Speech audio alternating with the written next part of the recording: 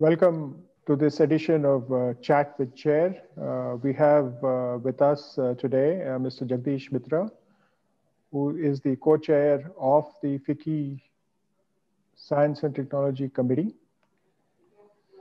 He is also the Chief Strategy Officer and Head of Growth of Tech Mahindra. He leads the global agenda for business growth at Tech Mahindra. And he is on the Executive Council of NASSCOM, where he is driving conversations of the future and future workforce and reskilling, and actively working towards broader collaboration to take the Indian IT business process sector and leading the growth of that. It's estimated that this year the IT sector will do close to $194 billion. So it's a growth of 2% over last year. In his 25 years of career, he has played many roles spanning sales, business, development, and large deals. He has opened new markets for Tech Mahindra in North America, UK, Middle East, Australia, New Zealand, and Southeast Asia, practically around the globe. He regularly mentors startups in the B2B tech space like SKT and Silicon Valley. He's an extremely great speaker. You will see that in the conversation ahead. He's sought after in the leadership circle in India and internationally. He also is the founder of Jishnu Foundation, which provides a growth platform to underprivileged children through sports. So thank you, Jagdish, for joining us today on this chat for chair. Thank you, Dilip. Thank you. We are going to discuss science and technology today. And from your perspective, everybody believes that science and technology is important, especially for a country like India. We have, ample potential to emerge as a technology-enabled economic power, superpower, actually. And yet, there are two views to it. People say that more needs to be done by government. Government believes that more needs to be done by industry. Industry says that timely support needs to be extended to such technologies at every stage of growth.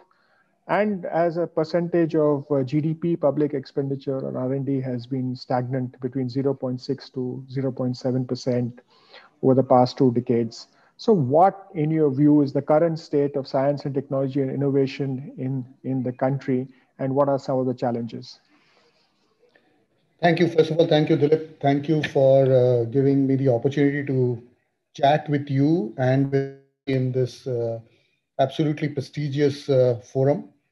And for adding pressure on me by saying that I am a great speaker, which I think soon the audience will find out was not exactly very true. But coming back to the question, science, technology, and innovation, I think couldn't have been more important, Dilip, than what it is now, and probably what it will be in the future. Especially, we've seen right in front of us what technology and science and innovation have done both ways. I mean, for whatever reason, the pandemic happened. It spread across the world and it created havoc across the whole world. And never before in our lifetimes we've seen, and I hope we don't see it again. But these things will probably, just from a health and safety perspective, these things will probably happen a little more frequently because of the different things we tend to do with environment and the different things we are trying to do with technology, and could be even warfare. This is only a taste of things that might come. In that whole journey of ours, we have an opportunity to address these problems only through science, technology, and innovation. Right here in the middle of what happened, in about 14 to 18 months since the pandemic happened, we are talking about vaccination, which has never before have ever happened. And that can only happen if this was enabled by science, technology, and innovation. And we've seen the benefit of it. We've seen the benefits of people coming back to work, coming back to commerce, coming back to livelihood, only because of the speed. Things that took 10 years are now happening in 14 to 18 months in order for the realization to happen. Coming back to your question, therefore, is that what can we do to make sure that India and the opportunity that India has in order to drive the agenda of science, technology, and innovation, and also towards the growth of the GDP, and therefore enable that. Look at the elements that make science, technology, and innovation happen. I think one of the key things we talk about is education and focus on academia. And that I think is tremendous in India. We've got one of the best academic institutions. We've got a culture where we want our children to most of the times want to only go ahead and do education and higher education. And there's a huge value that is applied to education. In that environment, we've got one pillar of science, technology, and innovation very well covered. The second and the third pillars of education, science, technology, and innovation is actually research, and then applying that research onto a business environment. And that's where academia, business, and the government play a very big role. And I think to your question, it's not one or the other. It's not going to be government has to do all these things and then only this will happen. This science, technology, innovation will go up from it what it is stagnant now at about 0.6 or 0.7% of GDP over the past 2 decades. And in the recent budget, for example, the National Research Foundation gave an outlay of 50,000 crores has been announced. I think that's a huge, brilliant step in the right direction. The government will announce there are roles for each one of us to do. The government will announce budgets. The government can announce policies on tax implications that can enable this. And the reason it requires that in the beginning is, Dilip, like anything else that starts from scratch, it requires a little bit of push before it takes momentum. A very important part of physics in that is all we know, that it requires that momentum to start moving on. And that momentum has to be provided by the government, but the industry and the academia can't shirk away from their responsibility. We in the industry have to demonstrate, therefore, that what are we doing with it? And the reason why I say the first comes before the second in terms of spend and allocation, because it will start to bring it an impetus, it will start to show some positive examples. For example, look at the work done in the animation industry, for example, in AR, VR, visual computing, and MI. Look at the work being done across the board in different deep tech companies. As you know, being part of NASSCOM, we have a deep tech club. In FICCI, we are trying to propagate the science, technology, and innovation mantra across the board. So the three real, pillars are government, business, and academia. And only countries that have been able to manage and collect this all together has been successful. I mean, I think on a philosophical note, I see a quantum jump in innovation in India when academia understands the business behind technology and industry appreciates the technology behind the business. Thank you for that saying. And, if you were to look at you mentioned while you were chatting about the National Research Foundation and the outlay of, 50,000 crores. If in your thought process, what could be the one or two things that this could do to actually kickstart? I'm just changing it, your words a bit, but kickstart or accelerate or deepen, right? This whole engagement between academia and industry. You mentioned that you're looking at some policies, you're looking at some tax breaks, et cetera, et cetera. But what could be done in the next, let's say, 1 year to enable this to happen? I think quite a few things, Dilip. There is the startup ecosystem as an anchor is crucial link in the innovation supply chain. I think supporting that startup ecosystem through our own FICCI's startup initiative, tremendous value adds as part. Everyone, NASSCOM's got the 10,000 startups initiative. And there are many such organizations. I'm sure there are many other organizations that are trying to do it. How do we make sure that we are actually bringing this under? We have Science and Technology Ministry. And if we can probably put this under so that these initiatives are actually driven in a slightly more structured manner. So for example, what do I mean by that? The initiatives on what are the key areas that the government needs to probably, or the country needs to probably make sure that they need a the science and technology and innovation to drive growth. Maybe manufacturing, which where a huge amount of science and technology and innovation will make our businesses more competitive. So we need to make sure there's a cluster around which this is driving manufacturing in that process. Agri-tech, we have the largest employment in agri. And if we apply agri-tech along with it, there is a great opportunity to make sure that we are seriously productive and globally competitive. And today, coming from an IT services business, this could easily be the next biggest export opportunity for India. So shall we focus on that? Then there are other areas that we could probably look at which are coming across, which will enable us. For example, space tech. That's absolutely the other third area that we are looking at. Now, if you look at these, another area that's coming up is health, and work that has happened in pharma and life sciences in this country is tremendous. Media and entertainment that has happened in this country, in this population, and the opportunity and the creativity that we have been able to demonstrate is tremendous. I'm looking at it not just technology and innovation being enabled for India, but also from India to the world. So for us, the opportunity lies across all those select, and I came up with these five sectors because I felt it is, but I'm sure the government bodies, whether it's Ministry of, the PSA's office, or it is Niti Aayog coming together, can combine these clusters and we can use the funding to drive that into this manufacturing or agri-tech or whatever else, and let companies participate in this based on their solutions and ideas that they can come together, and it can only be done through a collaboration mechanism run by these organizations which enable this tools. The government as an enabler, not as someone who's trying to do this, because you have to leave it to the business to do it. And academia will need to see that if they are part of the funding, then they and the government, how jointly they are creating IP products, solutions, and innovation in science and technology. That's how we'll probably be able to use this fund more effectively.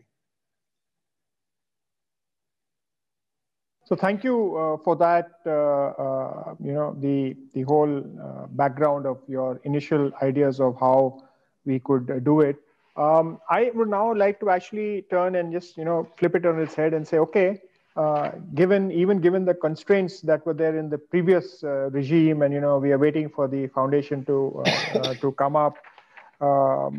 But there have been some very nice models and effective models of cooperation between private sector and research labs. So what are some of the examples, just to say that, if I were to take Mahindra as an organization, although you're tech Mahindra, even in 2008-9, we collaborated with the Indian Institute of Petroleum, the Society of Indian Automobile Manufacturers, and the Gas Authority of India Limited to take the CNG vehicles which are on the road and start injecting different percentages of hydrogen, and to see what mix of hydrogen and CNG would be useful without changing either the dispensing stations or the vehicle. That's just an example of what happened. And now that was 2008, 9, and 10.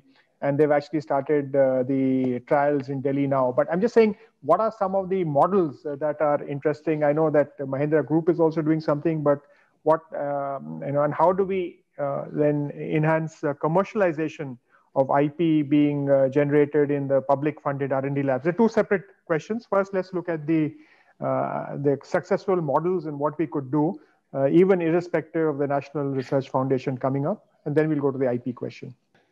I think the industry bodies here play a very important role, because you bring together with what work that you do in FICCI, or what work we do when people do in CII, or what work we do in NASSCOM, have a very interesting role to play in terms of being people together and making sure that these initiatives are talking to each other and we are not duplicating or not in counter purpose to the others. So for example, the FICCI has this great initiative called the FICCI for Startups initiative.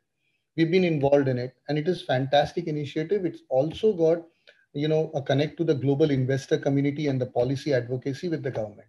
Now, today, our investor community has still a lot more to do to get excited about coming and presenting. So there is work to be done in terms of policy advocacy. So we have startups not going out of the country, but actually being in the country so that it becomes an environment to do business. across our IPR laws, across our funding, across our tax breaks, our ability to be able to drive this.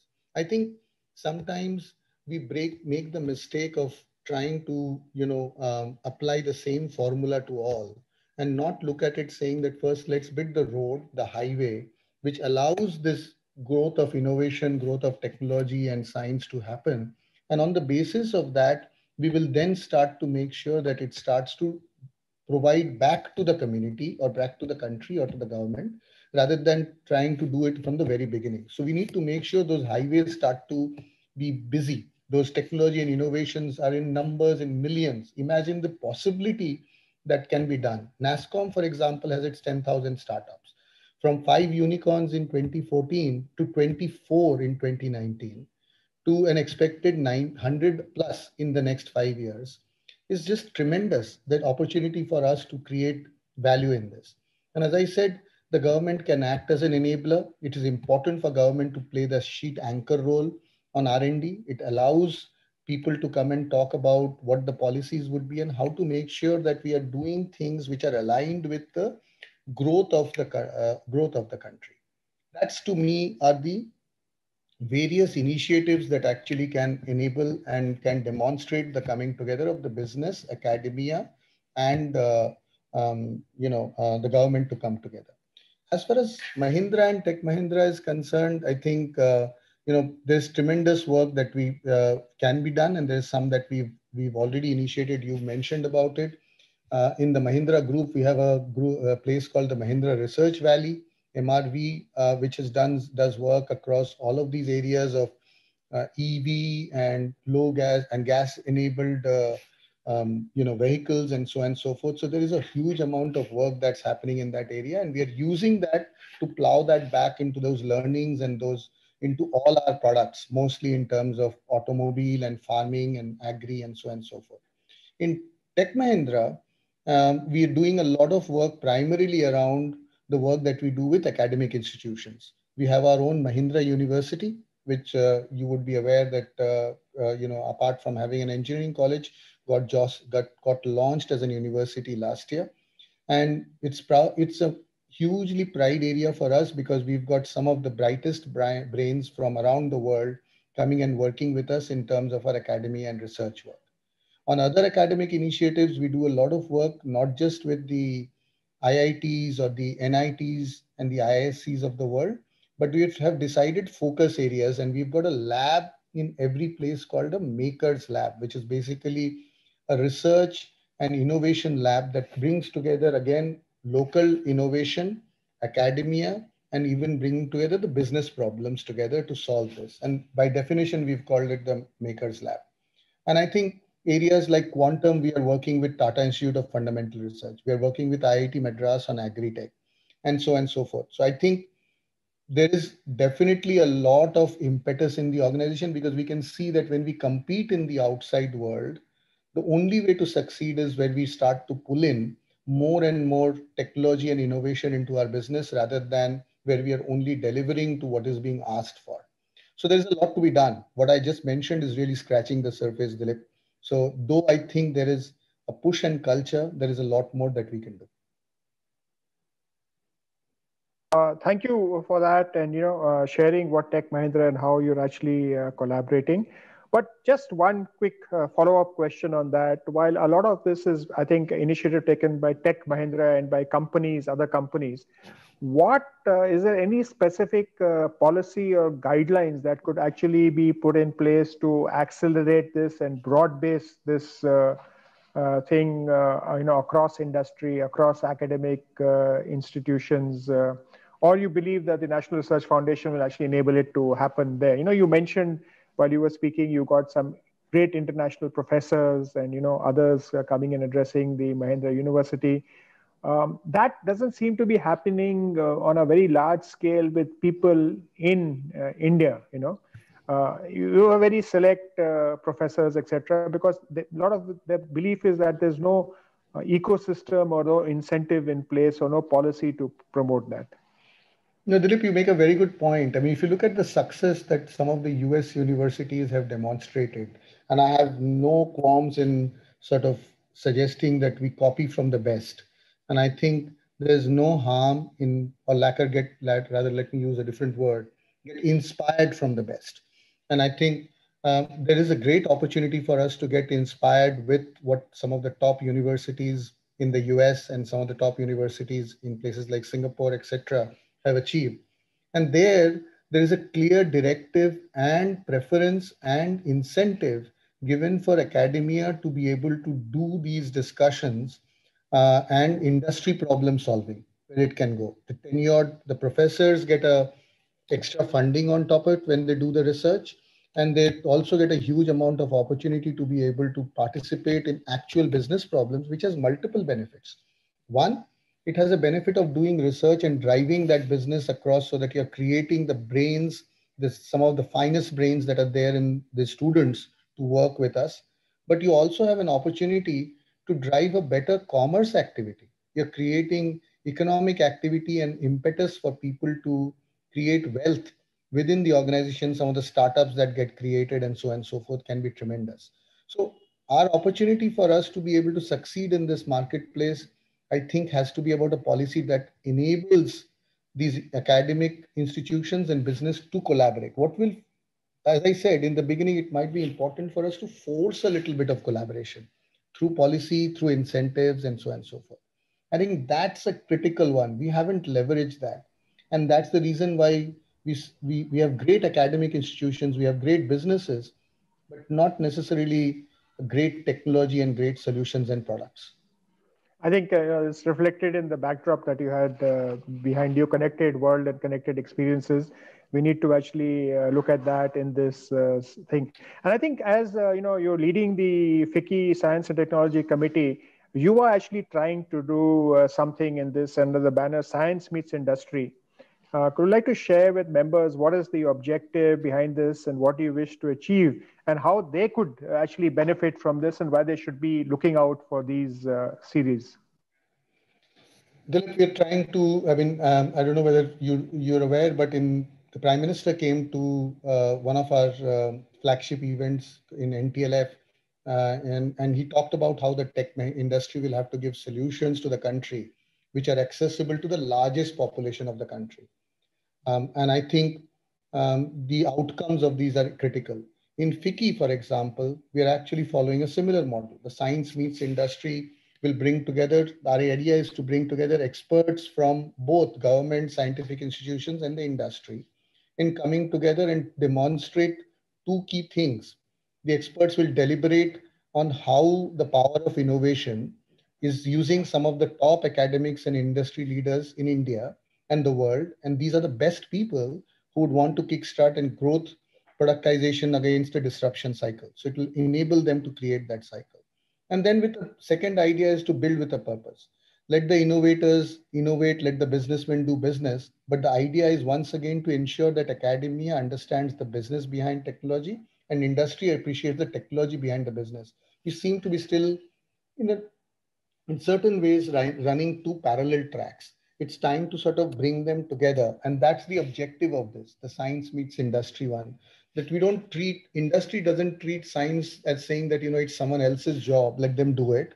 But, what impact does it have in business? And science treats it as if saying, these guys are too short-term oriented, quarter-on-quarter goals. And they don't see the value of what research comes together. Our objective through this is to share case studies, bring experts together, and raise the awareness of how, when science and industry combine, it can create magic. Thank you, Jagdish, for sharing that, and also you kept, you referred to the startup committee. We actually have 11,000 startups now registered with the FICCI there, and I'm sure we also have a parallel track, which is Startup Meets Industry, and hopefully every alternate Saturdays, we'll actually have this interaction going forward.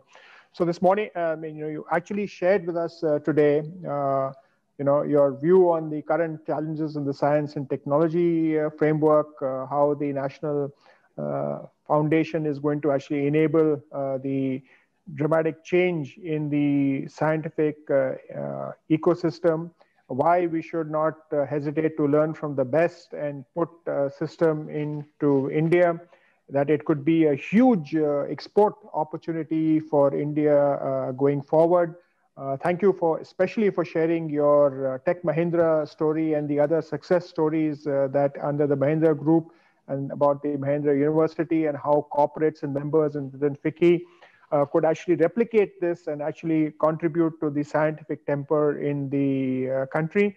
And thank you especially for sharing with all members the Science Meets Industry initiative. And we hope that members join for this and we actually make India into one the center for R&D in the world. You know, we have talked about the pharmacy of the world. We have talked about the back office of the world.